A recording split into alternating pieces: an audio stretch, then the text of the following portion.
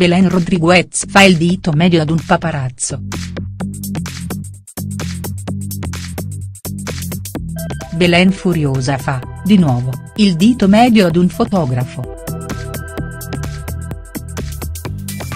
Belen Rodriguez in seguito alle vacanze di Pasqua passate con la sua famiglia in una tenuta in Toscana è tornata a Milano per fare un po' di shopping.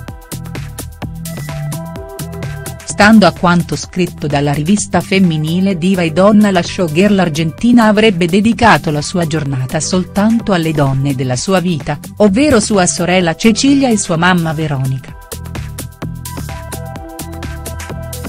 Le tre donne avrebbero voluto trascorrere in tranquillità le loro spese in giro per le vie milanesi, quando però si sarebbero accorte di essere inseguite dai flash dei paparazzi ingordi di gossip. La conduttrice di Tusicu e Vales, per difendere la propria privacy e quella della sua famiglia, avrebbe cacciato a malo modo i fotografi, mandando tutti a quel paese attraverso il dito medio.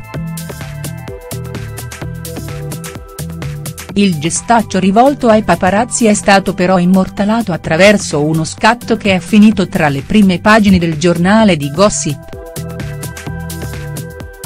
Ingiustificabile il gesto della Rodriguez, la quale dopo tutti questi anni dovrebbe essere abituata all'inseguimento da parte dei fotografi.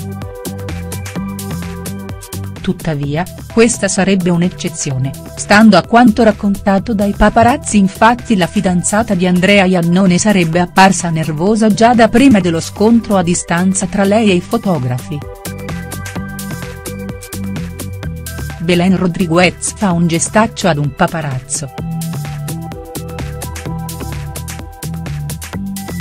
Belen è tornata a far parlare di sé dopo aver trascorso un bellissimo weekend allungato insieme all'amore della sua vita, la sorella, Ignazio Moser, la mamma Veronica, suo fratello Jeremias e ovviamente suo figlio Santiago.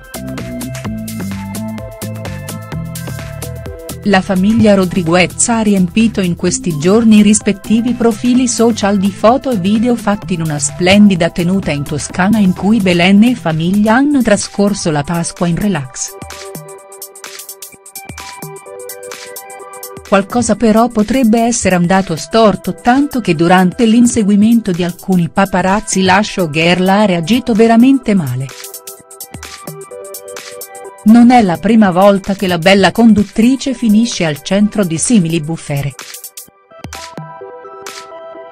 Durante l'estate scorsa, per esempio, la Rodriguez, dopo essere stata infastidita mentre cenava, si era messa a lanciare limoni contro i paparazzi, mentre non pochi mesi fa,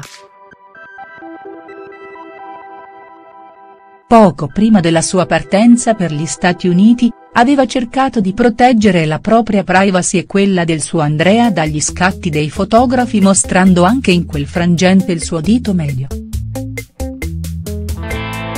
In quell'occasione l'ira di Belen era stata provocata dall'intromissione dei paparazzi nel momento in cui voleva salutare il famoso motociclista attraverso un tenero bacio.